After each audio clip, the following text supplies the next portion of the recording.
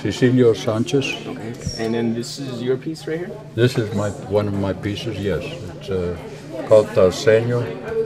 It's an Indian gentleman in Taos. And the reason that I particularly like to do this one is because instead of an Indian blanket, he was wearing a Sears blanket.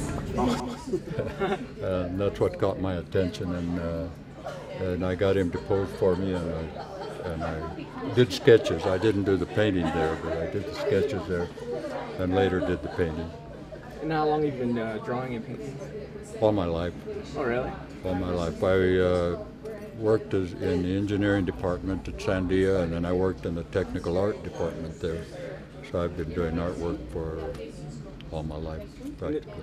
And is this oil or is it? This is oil on canvas board, but I work in oil, or since I was in tech art, I do a lot of airbrush work too, which is kind of like a watercolor